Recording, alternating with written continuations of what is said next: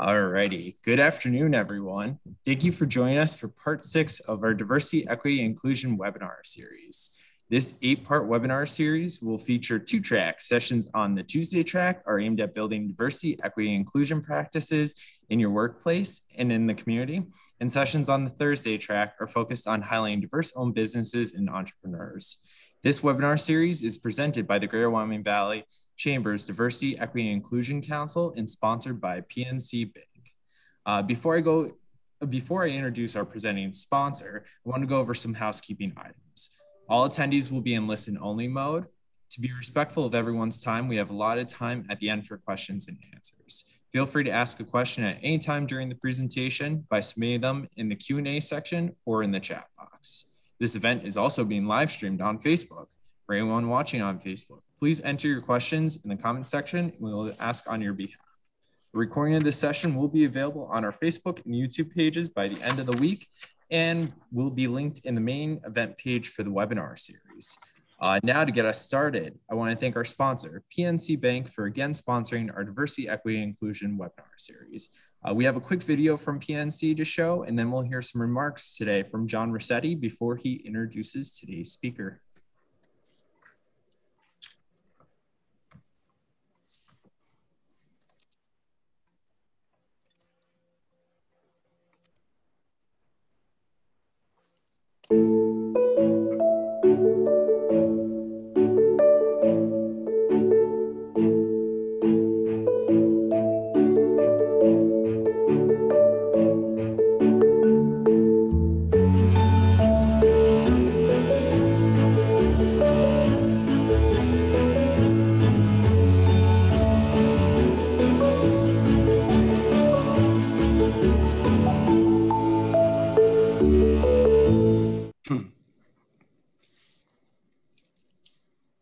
Hey, good afternoon, everyone. On behalf of everyone at PNC, I'd like to welcome you to today's webinar. At PNC, we embrace and promote diversity and inclusion as a core element of our values and culture. We recognize that it's bigger than any single person or group, and when coupled with collaborative teams and inclusive leaders, we have far-reaching impact. Taking the time to join us today indicates that you are interested in learning more about the roles and responsibilities necessary to create more opportunities for positive understanding and change. Thank you for showing up to prioritize diversity, equity, and inclusion today. Thank you also to the Greater Wyoming Valley Chamber for creating this series and to the phenomenal presenters for sharing their time and expertise to help us foster a more inclusive culture in our community. Today, it's my pleasure to introduce our speaker, Lakeisha Denson. Lakeisha is the owner and photographer of Beyond the Pond Photography, capturing weddings, portraits, and products for different types of businesses. She helps clients feel vibrant and express their true selves. Couples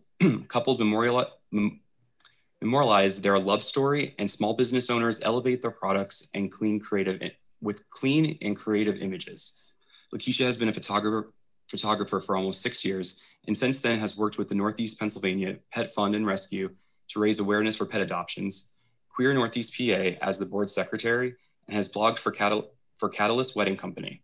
She's also made an appearance on the podcast For Love Life of an Asian Guy and discussing what it's like being a small Black-owned business owner and surviving through the pandemic. Currently, she is working on a project to highlight small Black-owned businesses and of course is doing what she loves, photography. With that being said, it's my pleasure to introduce to you Lakeisha Denson. Lakeisha, I'm going to turn it over to you. Thank you so much, John, for having me. And of course, the Greater Wyoming Valley Chamber of Commerce. As he said, I'm a photographer, been a photographer for almost 6 years. But today I want to talk about creating supportive ecosystems for Black, Indigenous, and people of color-owned businesses in the area. So I'm going to go ahead and start here. Okay, so to begin, what is a supportive business ecosystem? So James F. Moore, a management scientist and a leading advocate, coined the term business ecosystem.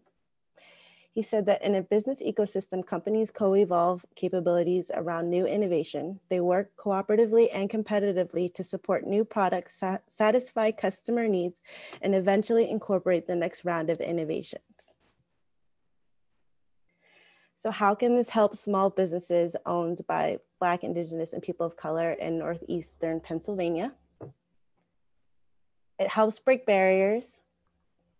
It can help provide income, provide employment, create equity, establish security, and promote growth and a sense of community. The businesses in our community. We have to know where we are today to know where we're going tomorrow. So how many are there? This is just a rough estimate from the 2019 census provided by the census website, focused on Lackawanna County, Luzerne County, and Wyoming County. Now, of course, with the pandemic and the 2020 census not being counted just yet, these numbers may have changed a little bit. But you can see the orange is non-minority owned and the blue is minority owned. So what does today's support look like? A number of businesses these days ask for very simple things to help support Black-owned businesses, especially during Black History Month. They'll share, promote, and highlight businesses. So following on social media, like commenting and sharing. Of course, word of mouth can help in very small communities. Writing a review can help someone decide if they want to work with a business or buy a product. Then of course, there's actually buying a product or a service, providing that business with the income to keep going, or some people will just donate to a project or just to fund the business, especially if it's not something that they are looking to buy themselves, but still in a way supporting a business. So tomorrow we break barriers. So breaking barriers, what obstacles exist? So the common barriers that Black, Indigenous, and people of color usually face as entrepreneurs are economic barriers. That includes dispowerment, which can cause a person or a group of people to be less likely than others to succeed, and the cost of low starting levels of capital. And of course, with businesses, capital can be very vital to the beginning stages of a business. That's how you fund things, a product, or getting yourself out there as a service, or buying the materials that you need. There are market barriers, and they can challenge access to said capital, accessing business-related services or networks. That can be something as simple as accessing to a chamber of commerce, actually, or just getting around to working with platforms that can help them digitize their business, or just services like accounting, things just to help keep them going. And then of course, there's the access to knowledge or skill. And with that is a lot of entrepreneurs, they kind of don't have the know-how in some aspects. So their business can suffer, especially if they're putting on a lot of different hats, or whatever industry that they're in, they're not really well-versed in the skills necessary to grow that business. There's socio-cultural barriers, which are social and cultural biases that prevent social capital and building viable relationships, and then exclusionary practices. Social capital is pretty much people connecting with others, finding ways to build upon those connections and building networks. And so there are some different ways that how people feel about a business or a business owner can definitely help prevent them from connecting and growing themselves. And then there's the institutional barriers. And location can limit potential, especially depending on the demographics of an area. If an area is so inclined to work with certain kinds of businesses or certain kinds of people, somebody that is new and upcoming that doesn't fit that demographic may struggle a little bit. And then of course there is the issue with financial institutions that Black and Indigenous and people of color have experienced, not just on a personal level, but on a professional business level. So this is just a few charts that I'm going to share regarding capital. If you can see, the top three most used sources of capital are savings, business loans, and personal credit cards. For Asian and Hispanic entrepreneurs, they rely on personal and family savings as the most source of startup capital. So this means that they may have put money away for quite some time and said, you know what, today I'm going to start a business. So they may tap out a family savings, or they may borrow money from friends and family to try and build that capital to start up their business.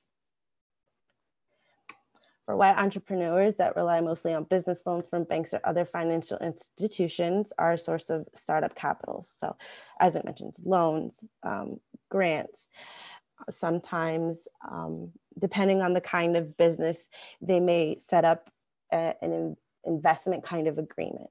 So these businesses already have that strong capital with kind of not very limited funds in a way.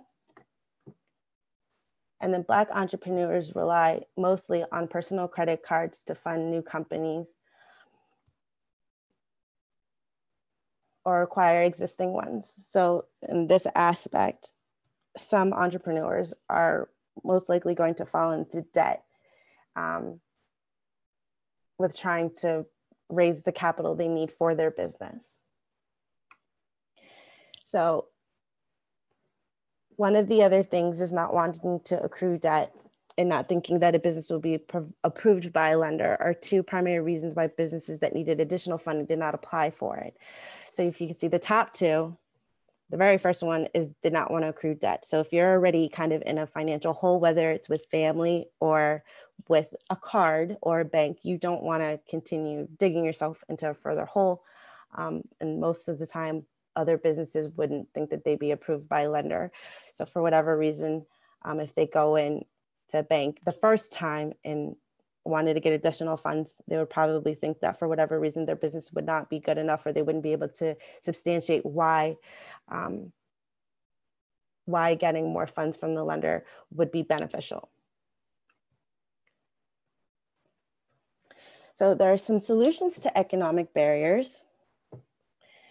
So as a business or as a person in your community, you can help fund startups. Having this money can help businesses not fall into debt.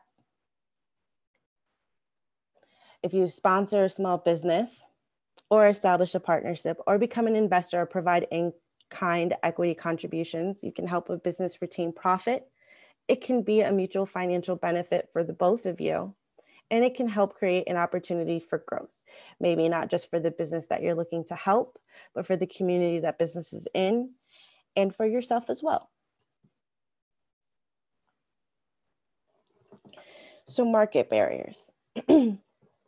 Lack of experience or education can be a barrier to minorities as entrepreneurs. With this, like I mentioned, sometimes people that start up as entrepreneurs, as sole proprietors, they don't have a lot of experience or education behind that. So a lot of times they may not survive as long, or they'll fail a little faster.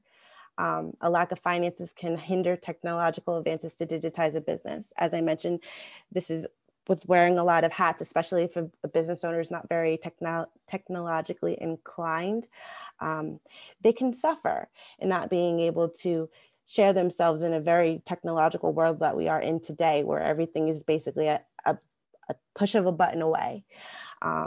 So not having access to that information on how to go about putting themselves out there in that manner, or just the lack of data on how that works, whether it's with, SEO or just setting up a website, learning how to read analytics data, understanding, how to market yourself. So these things can help prevent growth. And of course, there is a gap in regards to Black, Indigenous, people of color self-employment entry rates, as you can see in the chart. Again, it might have changed a little bit with the way that the pandemic has been affecting everyone. But this chart from 2014, it shows that the differences between owners with paid employees, they either had experience before And then on the other half, they didn't have the experience. So you can see that the number for Black or African Americans and Hispanic is a little bit different than for either all firms or the white focused firms. So business skills development solutions. So some ways that you can help businesses that are suffering in these areas is you can provide training programs to help reskill or upskill entrepreneurs. This means is maybe if you have a business that can provide a service, you might be open to providing training webinars or seminars to help these other businesses that aren't so inclined to help learn a few new tricks or just to refresh themselves on some skills that they had learned previously. You can provide additional resources or create a hub for your industry that's easily accessible. So for the food industry, that was one of the areas that was hit the most during the pandemic. If you own a business and you found a way that works or resources to help your business continue, you can create a hub to share that information with other businesses that are likely not sustaining very well as you are. And that can disproportionately be for Black, Indigenous, and people of color owned businesses. You can help with digital transitions if you offer those business services. So what that means is if you're a web developer or if you do analytics, anything that is digital to help a business kind of put themselves out there, that's something that you can offer your services for if you feel like they might be struggling or they're really kind of just sticking to Facebook and not really having much of a presence.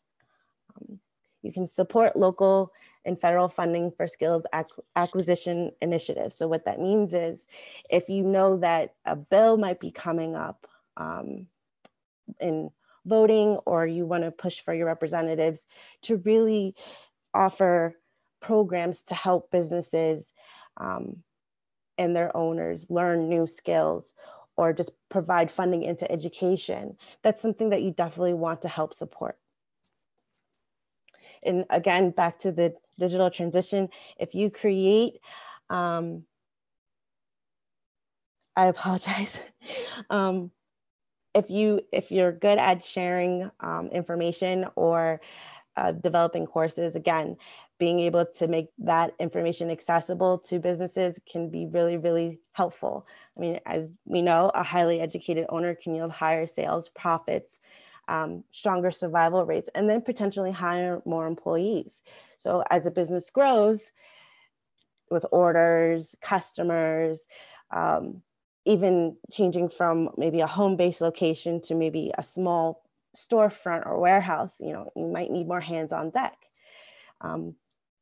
Black, Indigenous, and people of color owned businesses are likely to share knowledge that they have learned with others to help keep them going as well.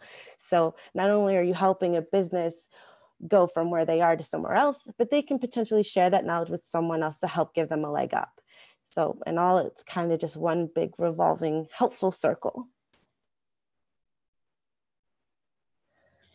So lacking social capital, as I mentioned before, social capital is really about people. So I have a few questions that I want people to really think about in regarding Black and Indigenous and people of color owned businesses and how you operate with them.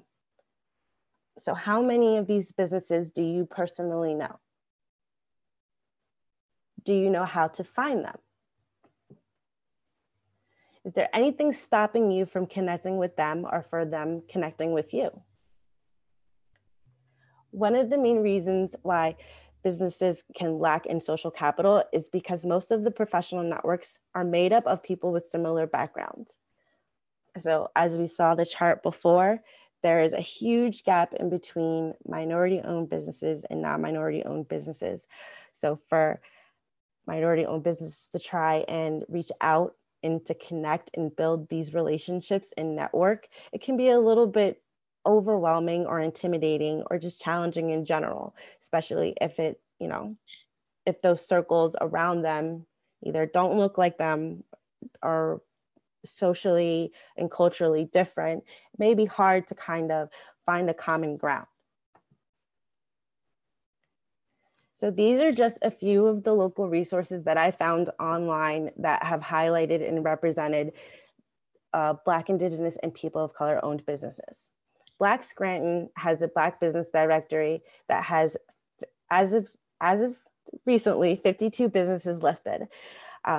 Discover NEPA and WNEPA default to this list. I've noticed that some other publications or news stations really focus on using this specific list. And while this is a great list, I'm on this list as well. There are so many more businesses, and having to default to just one list kind of doesn't really help shine a light on all the other ones that actually do exist. So University of Scranton had a focus project where their students highlighted a few Hispanic and Latinx owned businesses in the area. They helped create social profiles for these businesses. And you can find them on Facebook. And actually meant to share the page that is actually under, and I apologize, but I'm happy to share that information later.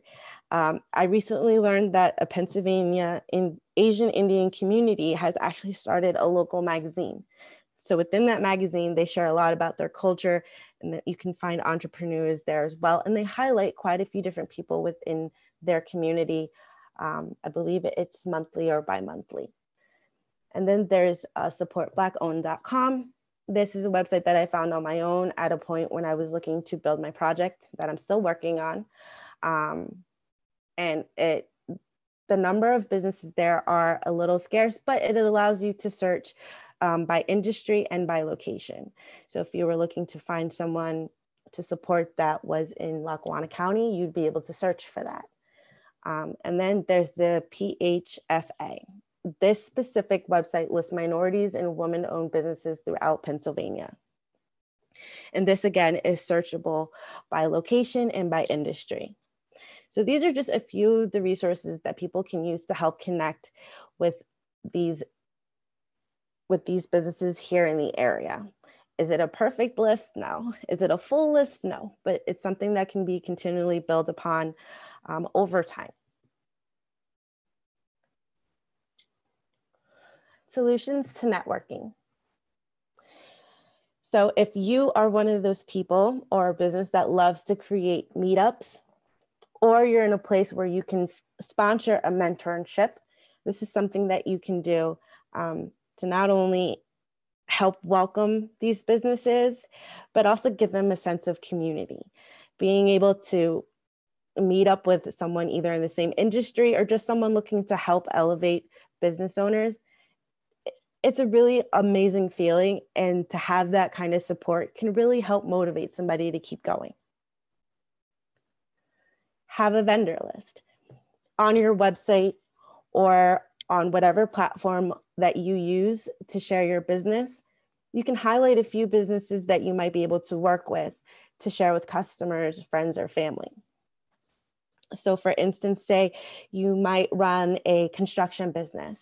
You would be able to share someone that may provide something as simple as paint, furniture makers, landscapers, garden stores, florist stores, just anything that you feel would be complementary to your industry. Have a list of these businesses that you can share and refer to people.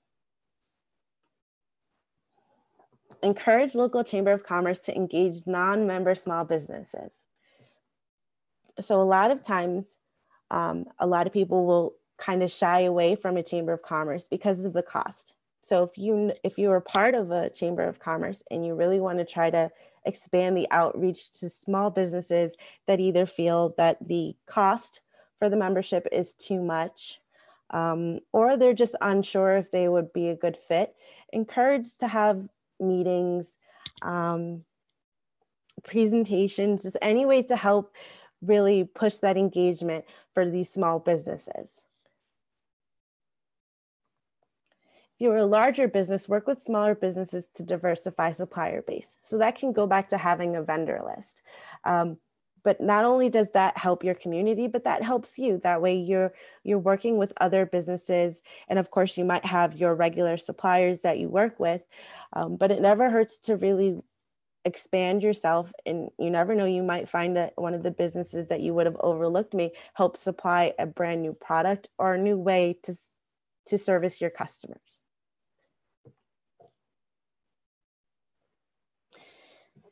So then we reach the common institutional barrier for Black, Indigenous, people of color entrepreneurs. It is majorly financial institutions.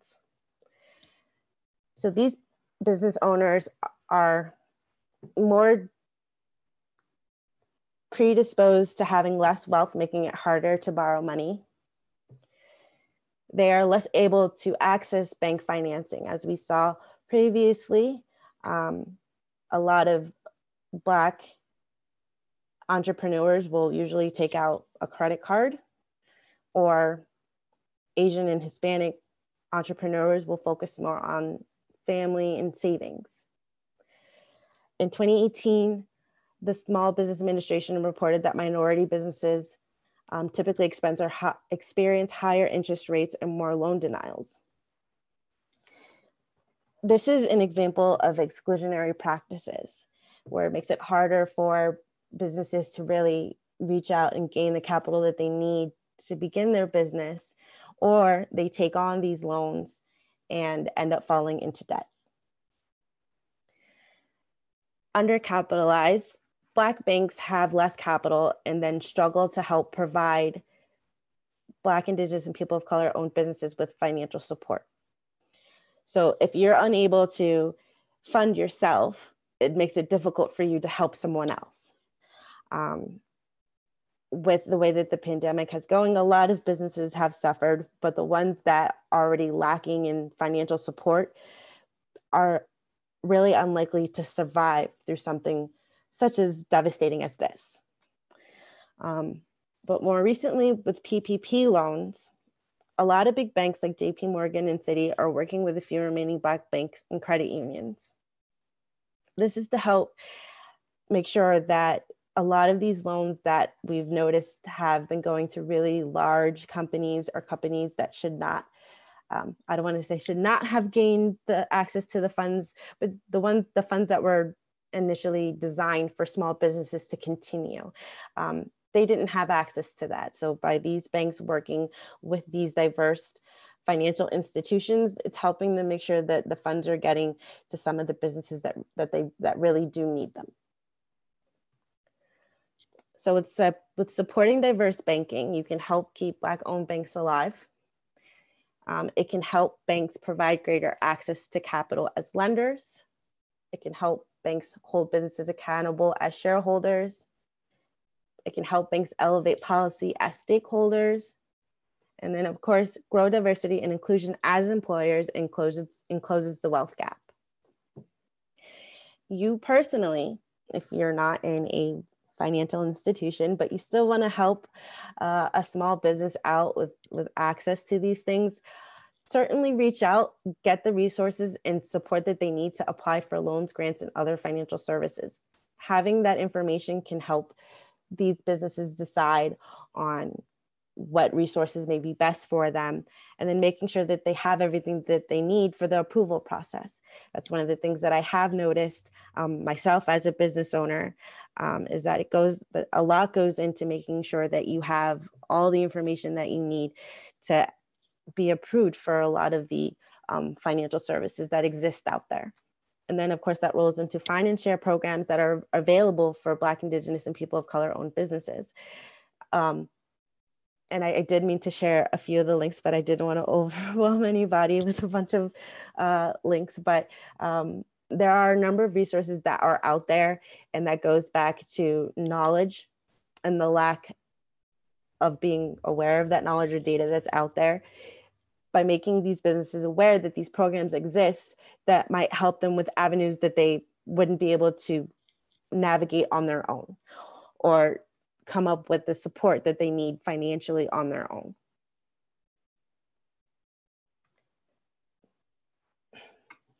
So benefits to the economy.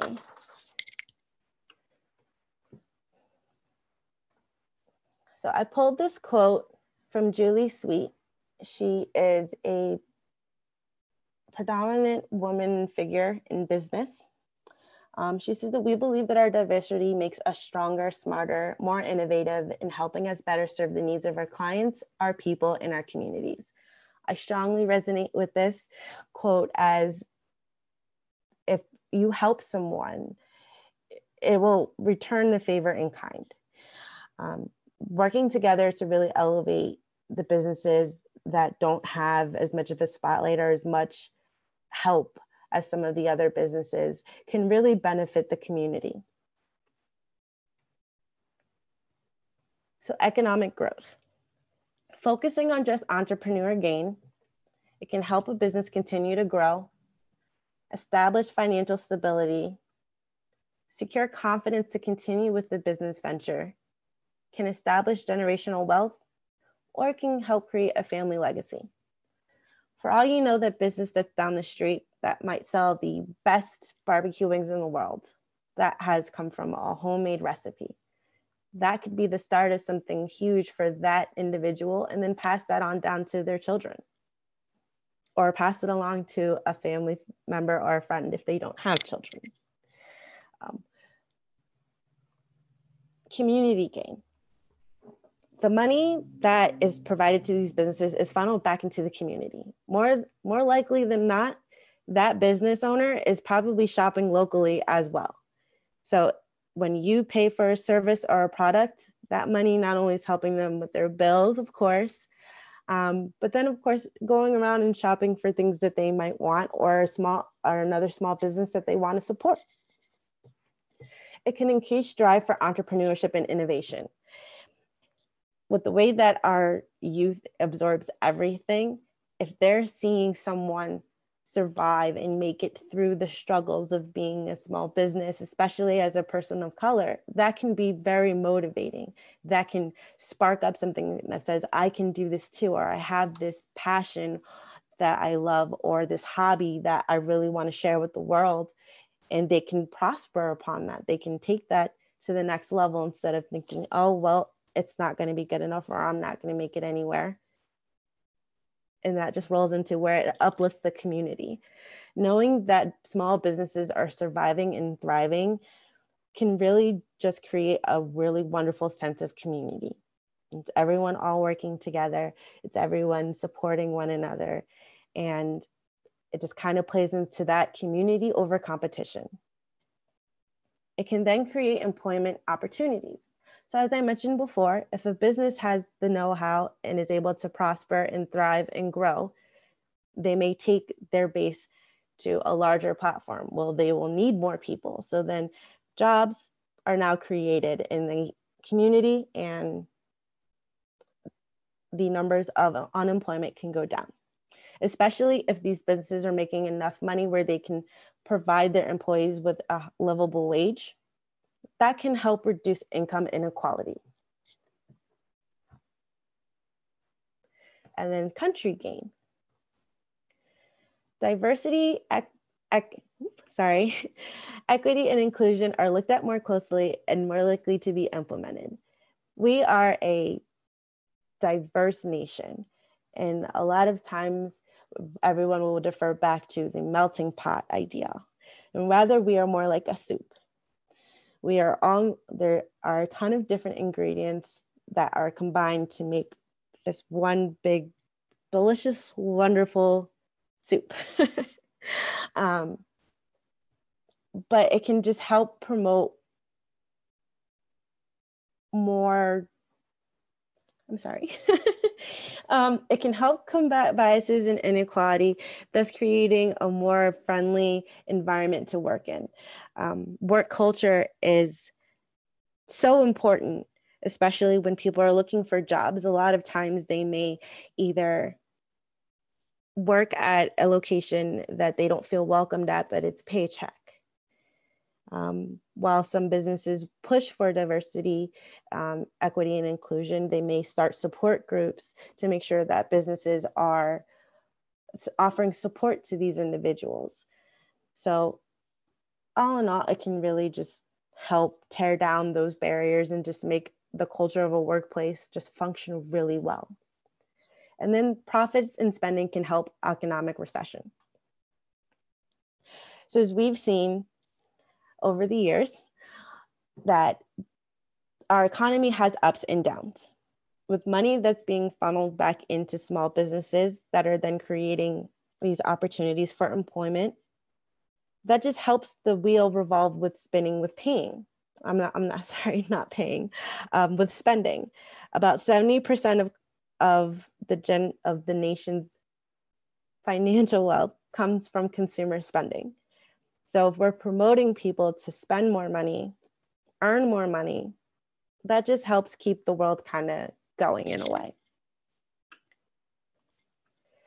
So I have a question for everyone to think about today, is what can you change in your business, or if you don't own a business, in your community, to create a supportive ecosystem for Black, Indigenous, people of color owned businesses? So in conclusion, supporting these businesses should never be a trend. You always want to make sure that you're being consistent and that you are intentional. Change is not going to happen overnight, and it will of course take time, but we can create a stronger community together. So I just wanted to thank everyone for tuning in. That is my presentation today on creating supportive ecosystems for Black, Indigenous, and people of color owned businesses. Awesome. Thank you so much. You did amazing. Really great. I think there's a lot of information in here that a lot of people don't always realize. And I think also really cool that you own your own business and kind of see firsthand some of these things. We do have an opportunity now, if anybody does have any questions that you would like to ask, that we could ask, please put it in the Q&A section or the chat box. But I have a question for you. Owning your own business, what are some of the challenges that you experience firsthand starting up? And for anybody that is looking to open their business, what advice would you give them to either avoid those challenges or overcome them if they're struggling with them? So with my business, it actually started out of a surgery that I had, and I was no longer working at my job that I had at the time. And I had a wonderful opportunity to kind of focus on something that I wanted to do. So the first step I would say is, if you have an idea, love your idea.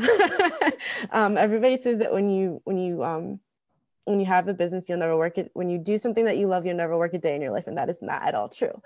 So you want to make sure that whatever you want to do, it's not really about making money, that it's making sure that you really are passionate about what you want to do. For me, a big challenge was definitely the funding. I had a wonderful person in my life that helped me with gaining the equipment, which is basically my camera, to kind of get started. So funding for equipment, supplies, that's very important. And then the education aspect of it. Now there are plenty of schools that you could go to that, want to teach photography, or really any business that you really want to get into, the industry that you want to get into. I'd say make sure that you plan that out. Sometimes you might be able to find mentorship. I was able to find a photographer that was in my area. Actually, I was friends with her and didn't really know that she was such a well-known photographer in the area. And she kind of took me under her wing. I started as her assistant, and I was able to learn the ins and outs of the business. I helped her with planning. I helped her with budgeting, keeping records of everything. And then once I kind of got the lowdown on what it was like to be in the industry, then I was able to start working with her as a second shooter, because I was honing my skills along with her as her assistant. And then I grew to be good enough for her to be her second shooter. So definitely thinking about funding, whether it's gaining the support from friends and family, or taking advantage of any of the programs that might be out there to help small businesses start up. definitely look into that. And then of course, there's just the knowledge aspect of it, making sure that you're knowledgeable in the industry, that you're interested in really beginning a business. And that's really just the two main places I would start. And then we have a question from Lauren Allen. She said, nice job. What is your contact info, Lakeisha, in case we want to use your business? Oh, that's so wonderful. So my website is beyondthepond.photography. I'm also on Facebook under Beyond the Pond Photography, and on Instagram, I believe my handle is Beyond Pond Photography. And I want to bring up one more question. I love the fact that you brought up mentorship. You hear about that a lot in how to grow and develop. What benefits did you get from having a mentorship, and how would you recommend someone seek out a mentor? Oh boy. When you asked me that, I just have so much good things to say about that. Her name is Marissa. She provided me with confidence. That was the first thing that I felt after I was able to work with her. Just the confidence that I could do something that I really wanted to do. And then just having someone there to give you the expertise, that just the knowledge is just so valuable. And while you could learn so many things on your own, being able to have someone kind of right there beside you, guiding you, showing you, the mistakes that you want to avoid as starting out, that is super invaluable.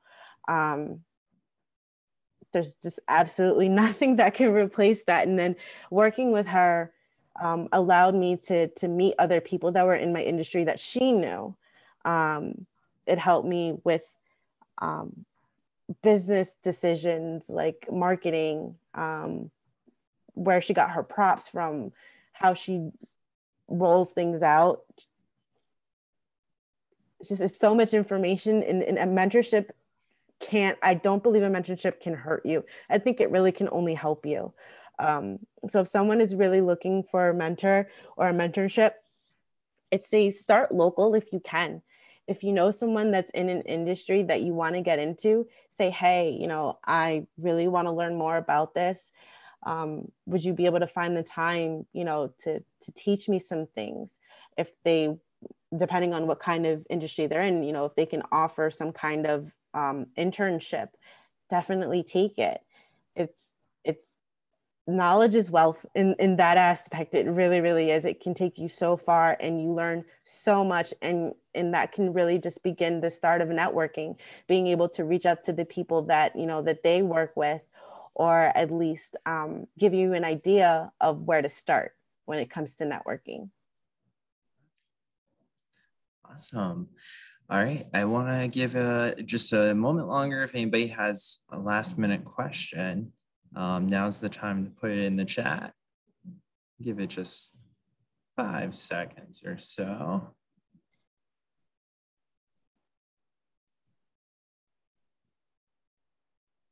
All right. Lakeisha, thank you again so much for this. Very insightful, and very glad to have you on today with us. And thank everybody else too for also spending your lunch hour with us. We did record this session. It will be on our Facebook and our YouTube pages, so definitely check it out. If you missed any of our sessions or want to go back to the recordings, they are on the Facebook and YouTube in a playlist. We encourage you to visit the event page. We have 2 more sessions coming up. Our next one is on Monday, and it's let's talk about implicit bias in the workplace and community. And also feel free to share this information with anybody that you feel like might benefit from it.